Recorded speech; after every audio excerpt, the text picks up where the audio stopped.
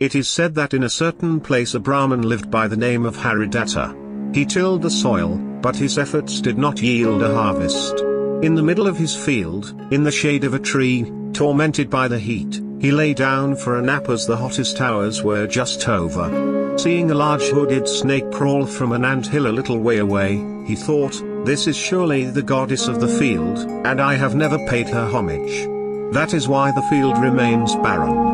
After thinking about it for a while, he got some milk, poured it into a basin, and then walked over to the anthill, saying, "Oh, protector of this field, I didn't know that you lived here for so long.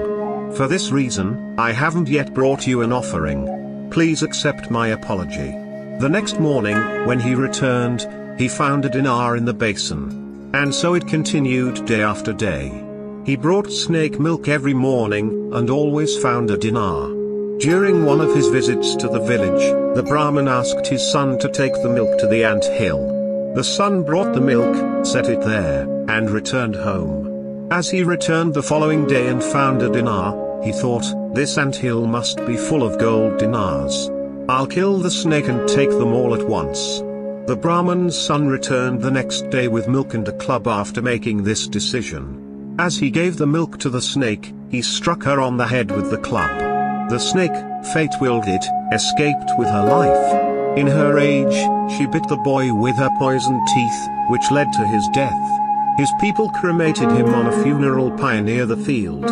When his father returned 2 days later, he discovered under what circumstances his son had died. He said that justice prevailed.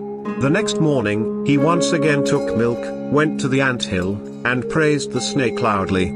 The snake appeared in the entrance to the anthill a long time later and said, "You're greedy, ignoring even your grief for your son.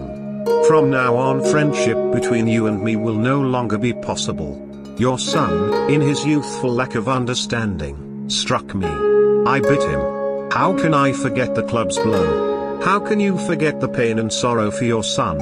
Her response was to give him a precious pearl for a necklace, telling him, "Don't come back," and then disappear into her cave. The Brahmin took the pearl, cursed his son's lack of understanding, and returned home.